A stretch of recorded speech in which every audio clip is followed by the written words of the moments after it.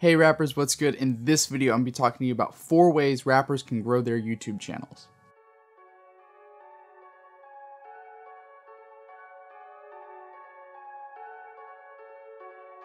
Hey, what's up? My name is HitPlay of hitplaybeats.com, and my goal is to help provide rappers with the knowledge they're going to need in order to turn their dreams into their careers. So if you're a serious rapper, make sure you go ahead and you hit that subscribe button down below, and you click the notification bell to get notified every time I release a new video. Also, if you like any of the beats you hear in the background of this video, I'll have all the direct links to each of those beats in the description below. So on YouTube, I see a lot of artists that aren't taking full advantage of what they can actually achieve and do on YouTube. I see a lot of guys that all you're really doing is you're just posting your original music, which is cool. There's nothing wrong with doing that, but there's so many other opportunities that you can use and so many other ideas and like concepts you can use to pull more potential fans into your world and to your channel and get traffic on a daily basis. So I'm gonna go over a couple ideas that you guys can expand upon on your own, and you can make your own content your own way using these as like starting points. So the first type of content that you can make that has nothing to do with your own music, but it will still pull hip hop fans to your channel, it's gonna be mixtape and album reviews from like other artists. So because there's so much new music coming out on almost a monthly basis, you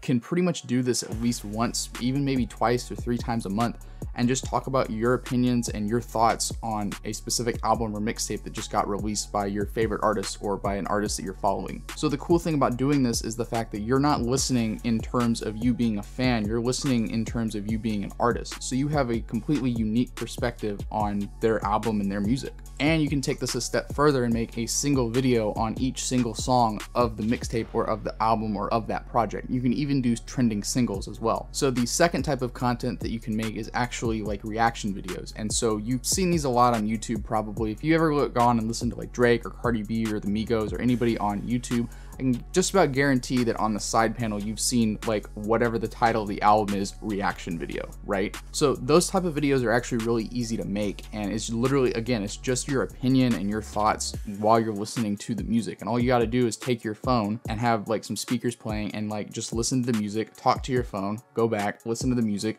give your ideas, be like, oh, that was a dope bar. You're not really doing anything crazy, and it's just another type of content that you can use to gain exposure and gain traffic to your YouTube channel. And those are really powerful because if you're one of the first few people to do one of those videos, I've seen, I forgot what song it was, I think it was a Drake song, and it had just came out. I think it had just hit like 10 million views. And so whenever I went and I listened to that song, I saw a reaction video on the side and it already had like 1 million views. When I went back, I think it was like a couple weeks later, and I looked again because I wanted to see what the relationship was between them, the reaction video got 10% of the views that Drake's original music video got. That means that you potentially can be in front of 10,000 people, and in your reaction video, if you say, hey, I'm doing this as a perspective of an artist, I have my original music, you can check that out in the link in the description or like wherever, and you tell them where to listen to your music at, you can actually direct a ton of those people to your own original content. And so the third type of content that you can use to gain exposure to yourself and to your original music is actually doing remixes of popular songs. So I just did a video recently on